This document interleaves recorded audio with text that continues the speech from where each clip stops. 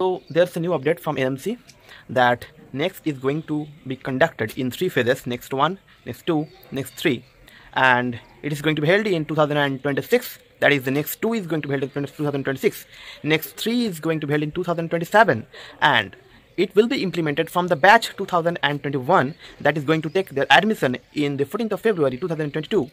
So this is the new guideline that has been led by NMC today, and nothing has been said much about the next one when they will give. So basically all the batches 2016, 17, 18, 19 and 2020 are not going to face next on their current year of as an exit entrance test.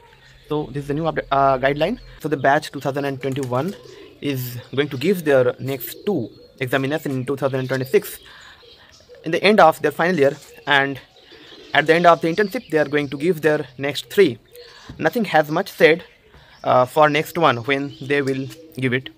So up to this NMC has cleared such. That's all. Thank you very much. All have a good day. Bye bye. So thank you very much. I will give the details in the description below. Check it out. Thank you.